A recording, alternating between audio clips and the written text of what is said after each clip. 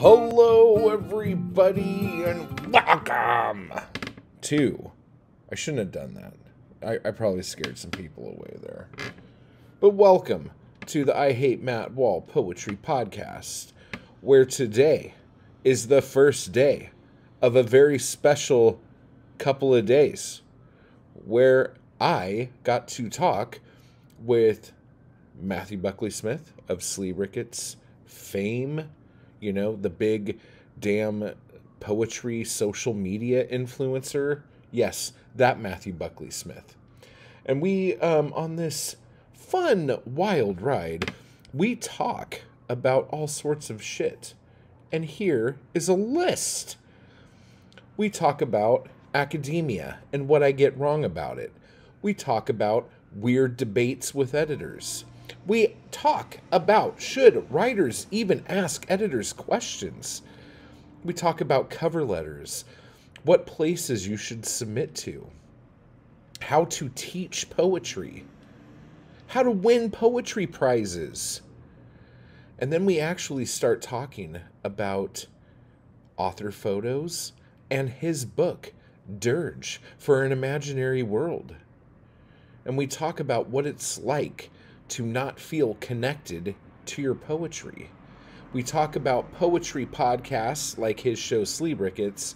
And finally, on this first bit of this, we talk about poets being fucking precious and clutching their goddamn pearls. Yeah, so Matthew Buckley Smith, the influencer, pulls no punches, and he goes right for the jugular against all of the poets out there.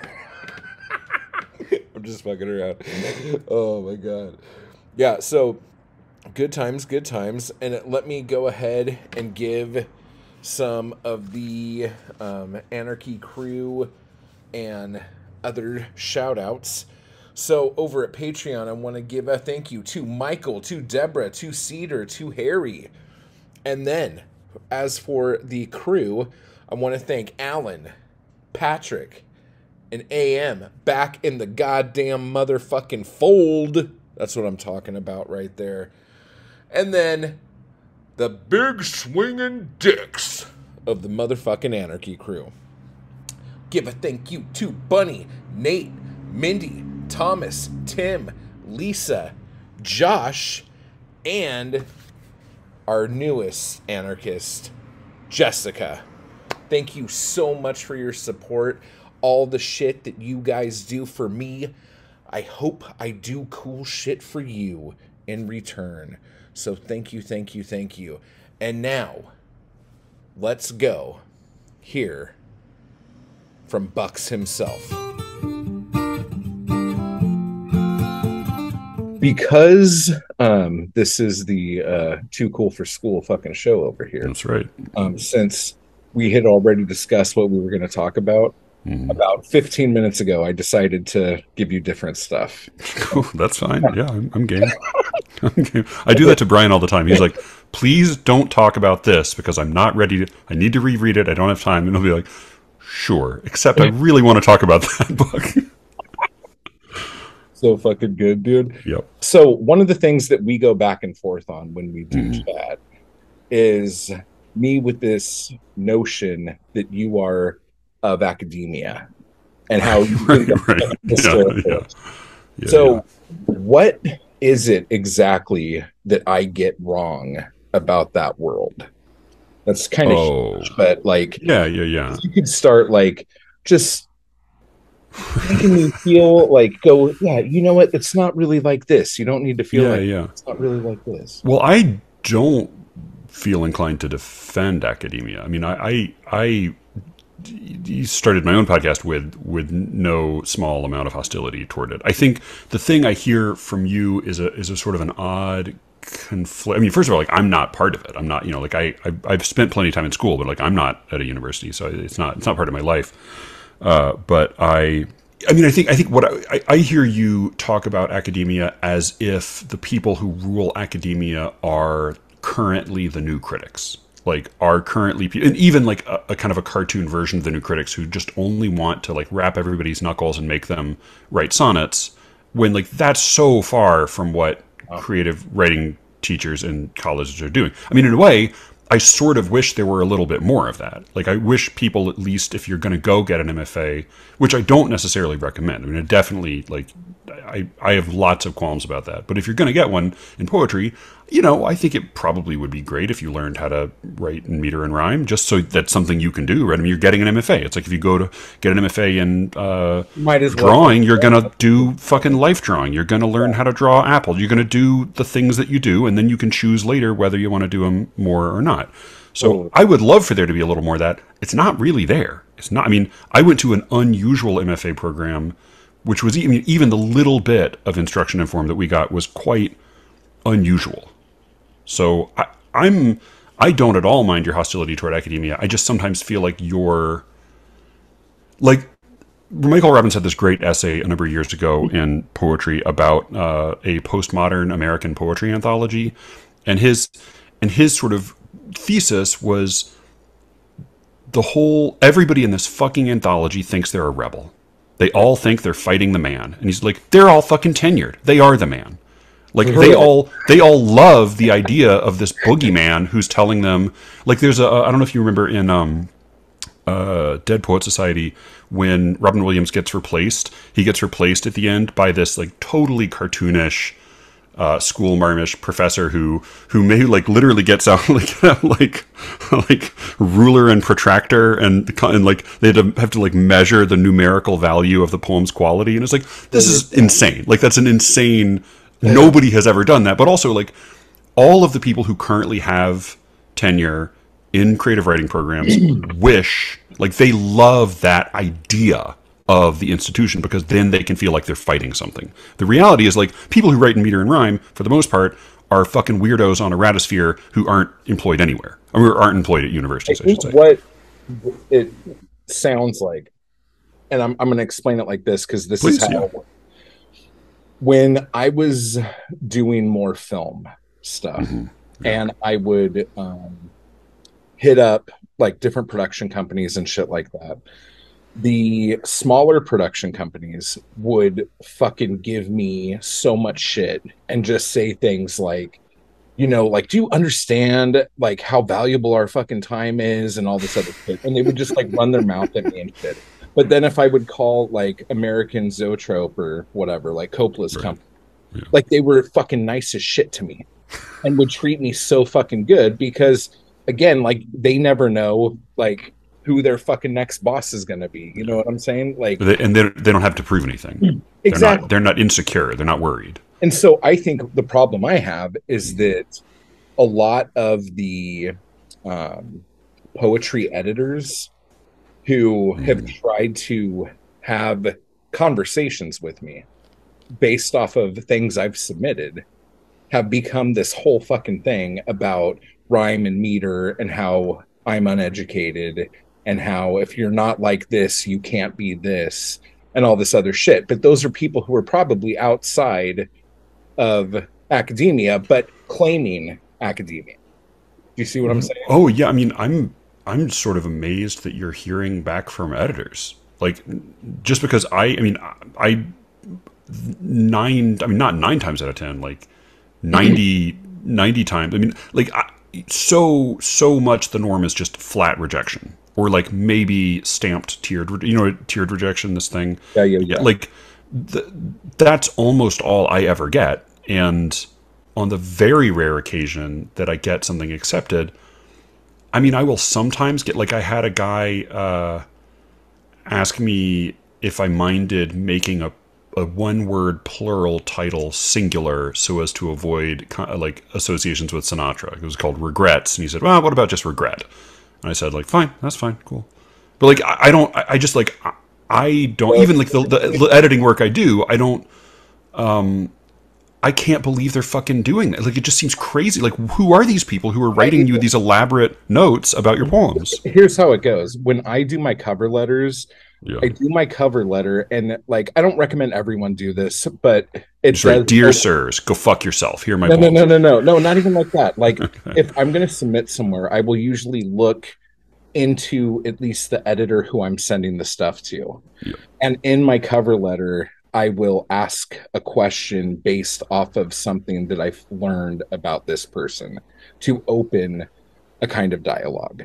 And I don't recommend people do that because people don't have fucking time to respond to every fucking email in the world. But when you play up to vanity, a lot of times you get a response. So when I would get a response, it would open up a conversation, and then this is how all this shit would happen. So I would just love to hear like what wisdom they tried to impart to you, or what like recommendations they made, and how the hell meter and rhyme came up. Because I'm so few poets have, almost anytime I see a fucking essay about meter and rhyme, unless it appears in a formal magazine, almost always those people don't know what the fuck they're talking about. The conference I just went to, I got yelled at by a room full of Miltonists because they didn't know how to fucking scan. Like almost no one knows how to scan. So I'm just amazed that like that's a thing people went to at all. When usually if you write a meter and rhyme, you'll get like scan, like look at a line and say what the meter of it is. Oh, okay. Yeah, like I find like as I like met a guy at this conference, I was like, don't you find that very few people actually know how to scan? And he said, no, I find that no one knows how to scan. So I'm just so curious about like who are these people and what are they saying? This one example is the magazine itself said it takes all kinds of stuff, you know, but always a lie. Totally. But we do prefer formal poetry or whatever. Oh, see, this isn't poetry, this is journaling. So but if you want to, since you're local, we can go get coffee, and then maybe I could like talk to you about my poetry workshop, and then maybe you could enroll in my poetry workshop and I could teach you how to write. Although there are some places that take what you do, we're just not one of those places. And then he like sent me like 3 copies of the magazine to like look through, and I'm like, I'm never fucking going to see this motherfucker. Like, are you fucking with me right now, dude? But no, I mean, it's just like did he ever have friends? Like that's just such a crazy thing to do. Fucking have friends, dude. Oh, but anyway, so when I go through Submittable, I feel like it's very cold, but it is very like I like it because it's so quick. Yeah. You know what I'm saying? But when you like are digging around for like local places and then sending stuff out to them, and I could go through my emails and try to find stuff that I could show you. But it's just like when you open a conversation, and I know you're not supposed to do that, but when you open a conversation and try to like fuck around with somebody a little bit, you get a lot out of it. And well, in my case, I ended up getting a lot of anger out of it, but in other ways it's worked really well, you know. Like I think that's a totally fine thing to do. I mean, as an editor, do you find that not insulting but annoying that you have to now respond to a random question that really has nothing to do with the submission? I don't know. I mean, I think like he always has the ability not to answer, right? I mean, that's always fair. I think like I don't know. It's true because like I do occasionally get caught up in sort of long exchanges with people. Usually it's just somebody who's writing me about something that I can't control, and they keep asking me about it. I'm like, I still fucking can't do this, man. I try not to ever respond to rejections. That's good. Don't respond to rejections. Yeah, that's why I try to hide a bunch of shit in my cover letters. Yeah. Like but I don't know. I mean, I also try, like when I get submissions, I try not to read the cover letters. I try not to read the bio. I try to just start with the poems, and then here's the thing about this. Yeah. Because everyone says that that's what they do. So why the fuck is it so important to do the bio and the cover letter? It's not. I mean, this is why I didn't do that. I think I said the other day, like I used to do just a bare minimum, like these are the names of my poems. Thank you for considering them. Mm-hmm. And I was told that that everybody, that like it makes a difference if you list your previous publications. And so then I started doing that. I don't know if it's helped or not, really. I'm not sure. Do you think listing your previous publications means that the person reading it won't even really look at your poem as much as where you've been published? No, I mean, I think the trick is unless your name is such that like when they see you've submitted, they know they're going to take something regardless. Yeah. unless that's the case, I think all it is you're hoping that they will actually read your poems. Because I think most of the time editors don't.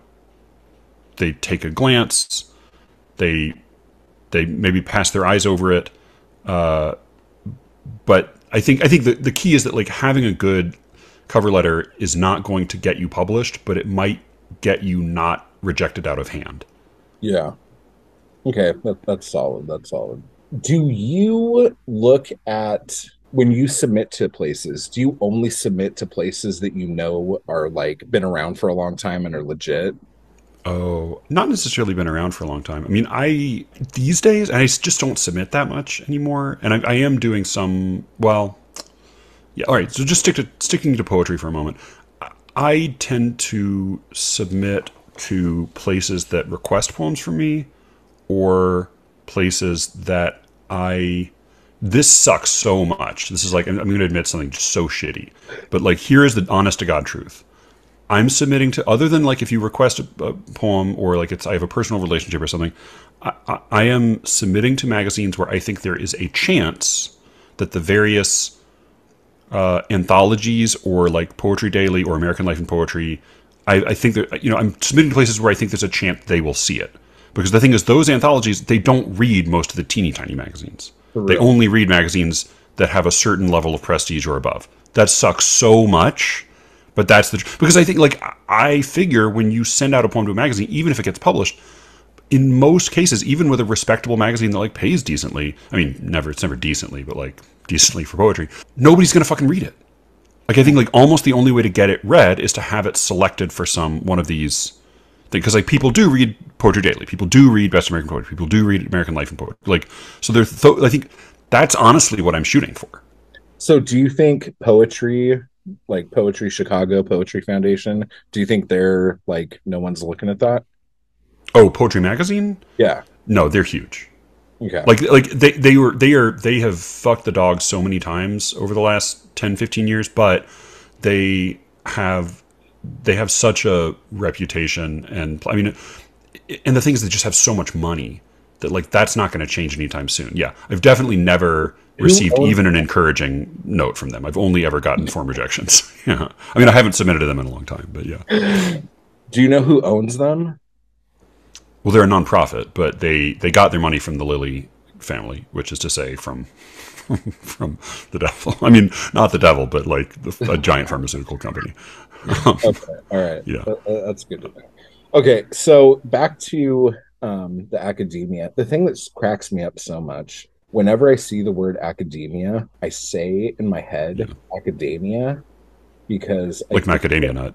Exactly, because I think they're nuts. Yep. No, me too. That's what I used to say that, and then I got broken of that habit because so many people said academia that I said, all right, I guess it's academia. It's so hard. Yeah. You've said on your show that you think one of the biggest problems with poetry is how it's being taught. Yep. Right. And you do teach poetry, like sometimes. Yeah. So what do you do differently that you wish places would do? I think memorization is great. I think it's great to memorize poems. I think it's a great way to learn how the poem works and why the poet made the choices he made. Not because you're reading his mind, but because when you memorize it, you have to think about what word comes next and maybe why it comes next. So you learn what every word is doing by memorizing. So I think memorizing is super out of fashion and super, super helpful. I also I work from sort of the premise that when we talk about poetry, for the most part today, if you're teaching a literature class, obviously poetry is a big category that includes epics and dramas and so forth. But if you're talking about poetry the way we talk about it today, what you're really talking about is sort of the tradition of the lyric. Mm-hmm. And I think the very simple function of the lyric, which I think most people are weirdly baffled by, is that it's not there just to sort of light a fire in your brain and let you ponder things. It's there to cause you to feel an emotion. Yeah. And so if you're writing a poem and it causes your reader to feel an emotion, then you did something like your job. And if it doesn't, as like my old, very crusty, very academic professor who was, couldn't have been drier back in the day, what he used to say was, no feeling, no poem. Yeah. I think he's right, and he's totally right. So I think like just starting with that, like here's what poems do. For years I've been Ryan and I've been my old friend and a collaborator in a lot of cases. Who also I think we gave each other COVID apparently this past weekend. But he and I have been like tentatively planning to write a book called "What Poems Do," because I think like so often people are just interested in I think the Archibald MacLeish, a poem should not mean but be bullshit. I think it's terrible. Like poems do things, and like then if you were reading them in order to say, well, what does this do, and then how does it do it? Those are questions that you can talk about that have like real answers, and they're not. The answer is not, did you solve the riddle of this poem? Because that sucks, and I think it's something I hated doing as a kid. That's how most people teach poetry.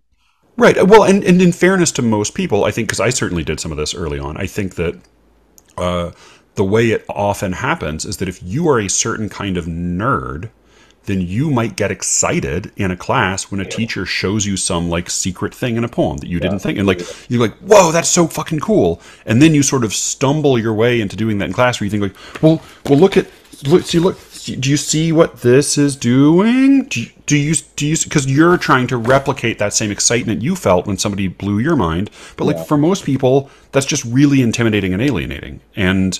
And it doesn't really help you learn much about the poem. It's just a fun Easter egg. And like, if you're a nerd and you love Easter eggs, great.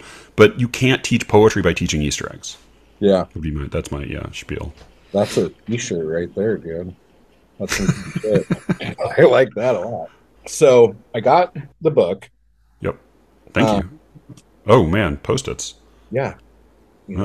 Trouble ahead. Okay, so Dirge for an Imaginary World. Tell me a little bit about why this is called this and why the book's laid out the way it is. Oh, all right. So the Dirge for an Imaginary World was the title of a poem I wrote. And then I revised it and revised it and revised it and revised it and revised it until there was literally nothing left but the title. And then I figured I still kind of liked the title, so I would just put it on the book. So that's where that comes from. I mean, a lot of the poems in the book are sort of about a disillusionment, like losing my faith in God and like kind of confronting mortality and those kind of boring old tropes. So that's sort of what that poem and that title were getting at. I have a very unfashionable and sort of shitty theory of poem ordering in books, which is, by the way, like you want to hear like the kind of awesome wisdom you learn in an MFA program. I was told here's what I was told: you put your second best poem first, your third best poem second, and your best poem last. Ta-da! So, which is like not terrible advice, but also like I do flip to the end of the book anytime I pick up a book of poetry before I buy it. Do you assume that the best poem is going to be the last poem in the book? I think the last one should pack a punch. Okay. Because you're sending us off, right?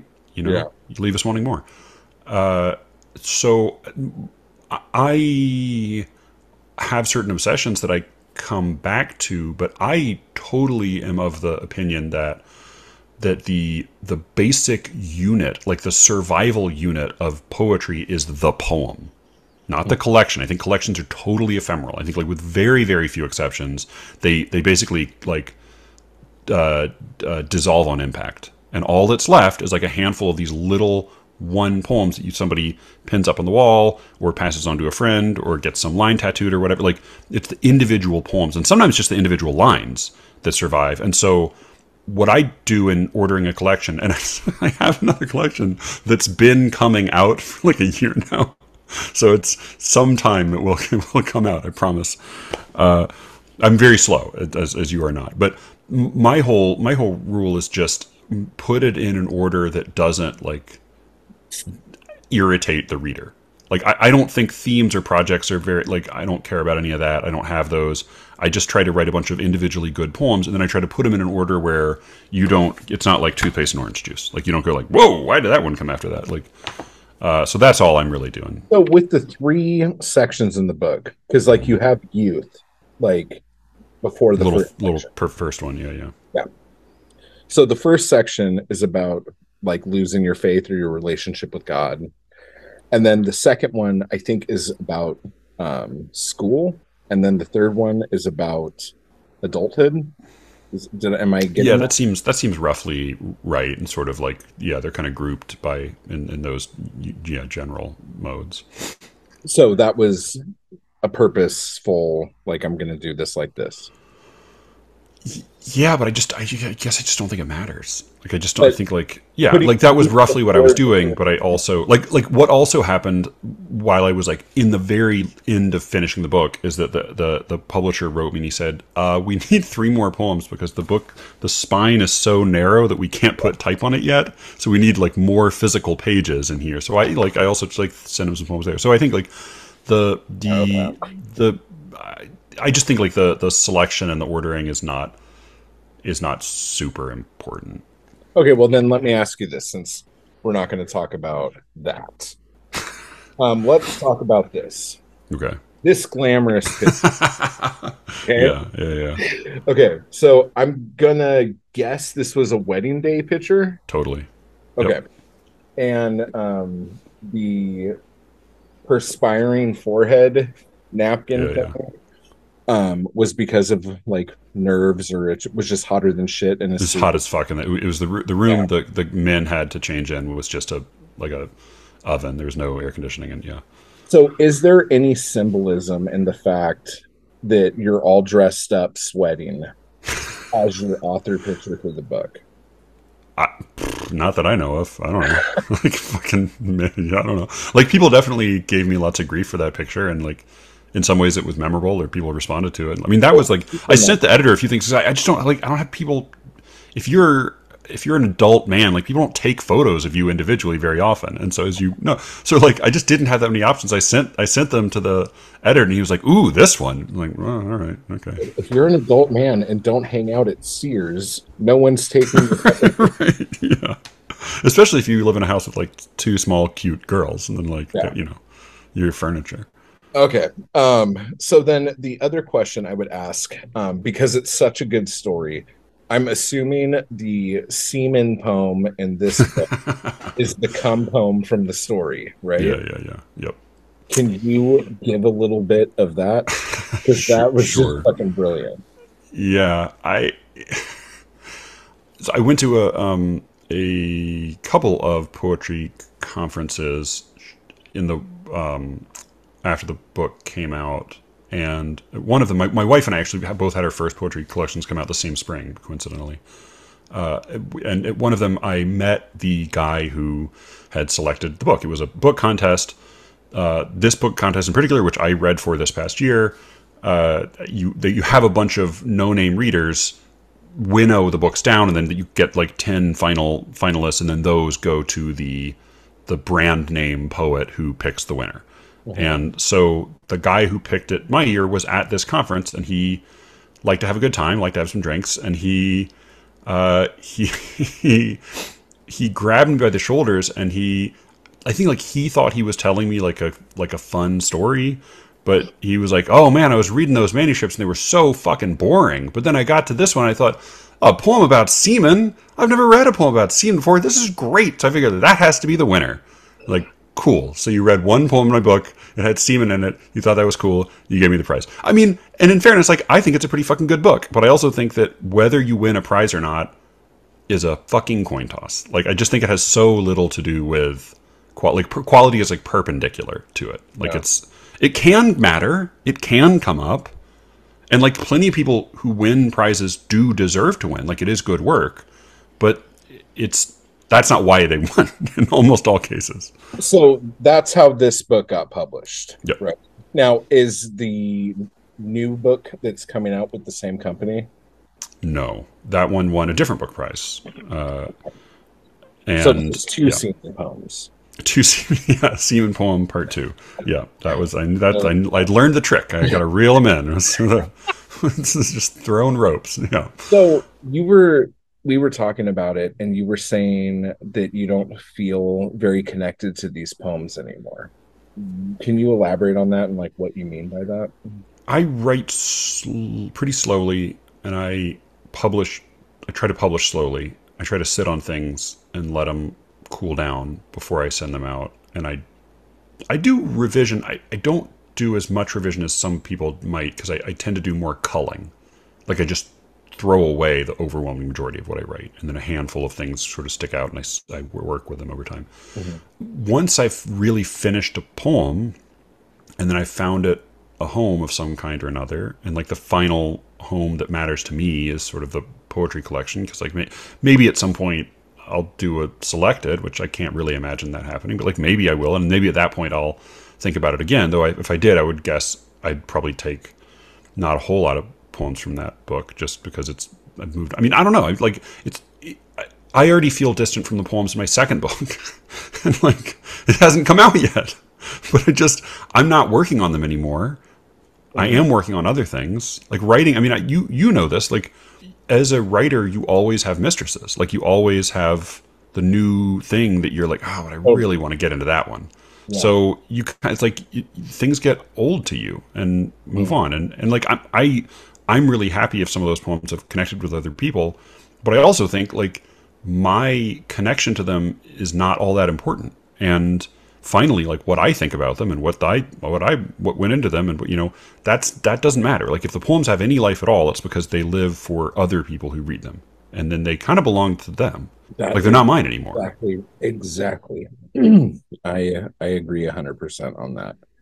I'm amazed. No, dude. When I write something, as soon as I'm done with it, it's dead. It's like fucking, it's dead to me. And then it goes out, and if it reincarnates with somebody else who's reading it, then that's their poem now, and like that's their fucking thing. So like I totally get that. About your show, like I was going back through, and I realized that there's probably only like 5 or 6 episodes that drive me absolutely fucking crazy. Okay. Everything else I'm pretty solid with. You know what I'm saying? Like, sure, yeah. I don't want it to come off like I'm like, no. Yeah. I mean, but like so many people who listen to it regularly hate listen, or listen at least with like strong disagreements. So I welcome that. Well, it's funny because I was telling you this. A lot of times when people come in to your show and they have some theory about something or some idea about something, you don't sit there and just go, yes, okay. You're like, well, what about, and like you kind of like, you don't fuck with them, but it's like you offer, you try to offer like different points of view on shit. And that's so nice in this world, because whenever anyone listens to anything in this landscape, it just seems like someone's fucking wagging a finger at you. So, and or people are, they're just fucking singing Kumbaya. Like they're just like, well, you're great and I'm great, and oh, isn't she great? Oh yeah, she's great. Oh, and that's also great. And like, fine. Well, like, shit, let's talk this. Okay, You said that when you started your show, Sleerickets, that you started it with the hopes that you could get the conversations that you hear poets have off mic, kind of thing. Like when poets are just talking. How has that gone for you? Like if you did a percentage, how many of those conversations do you think fit with what you initially envisioned the podcast doing? I didn't envision in that much detail. I thought I would do 10 to 12 episodes solo and then call it a day. So I just didn't think anybody would play ball. So that some people has been surprising. It's still not, and I try to be clear about this on the show as well. Like, this is by no means like unfiltered or with absolute honest, like, we're human beings. Like the things we're going to talk about and not talk about. But I think the hope is that it has been a little more frank than poets tend to be when talking about poetry and the poetry world in public. Yes. Because behind closed doors, they're super catty, which is fun, which is great, which I enjoy. And I wish people talk that way about fucking any subject under the sun, but they're just so delicate and so nervous when it comes to poetry. Partly because I think it's just such a small world in which relationships matter a lot and quality matters not at all. And then partly it's also this weird belief that like poetry's in trouble. and like we have to be careful, and we can't let the light snuff out. We have to keep it alive. I think like poetry's fine. Poetry's fine. Like it's not like our babying it is not going to keep it going stronger. Yeah. Like fucking. There was a great line. Actually, I was rereading because I had to introduce David Yezzi, and I reread. He had this great essay called "Poetry and Truth," and it starts with an excerpt from Lord Byron's diary.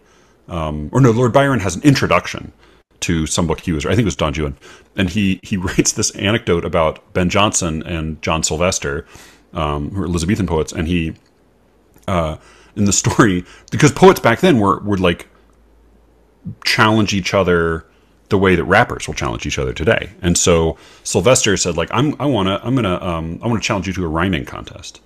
So he said, I, John Sylvester, lay with your sister. And he's like, all right, what you got? And Ben Jonson said, I, Ben Jonson, lay with your wife. And John Sylvester said, that is not rhyme. And Ben Jonson said, no, but it is true. So I was like, poetry is like, people have not always treated it so carefully in the past, and I don't think we need to now. No. That's it. That's all you get. That's all you fucking get until Saturday. So, again, go out and get Last Chance, my chapbook of Last Chance gas stations, available now at my Etsy shop. Check out my Amazon shop. Look at all my books I have on there. Check out Hoarywood on Kindle Vella. Support me on Patreon. Run over to my YouTube and hit join to join the Anarchy Crew. And dude, just give me fucking 5 stars, you motherfucker. You know you want to. I want you to. So let's do it. I'm supposed to start a live stream 30 seconds ago, and I'm still sitting here talking to you. So we will have more bucks in just a little bit. Go over and subscribe to Sleerickets too, because that's an amazing fucking podcast. And until next time, I don't know, eat shit or something. Type hard, guys. I just want to give a quick thanks to those people who make these videos possible. Anarchy Crew and my followers on Patreon. I appreciate the hell out of you guys, and thank you so much for keeping me going to keep this content possible. You guys are awesome. And if you'd like to join the crew or the Anarchy Crew, just hit the join button beneath this video. And if you'd like to become a member of my Patreon, you can run over to the link down below to do that as well. Thank you.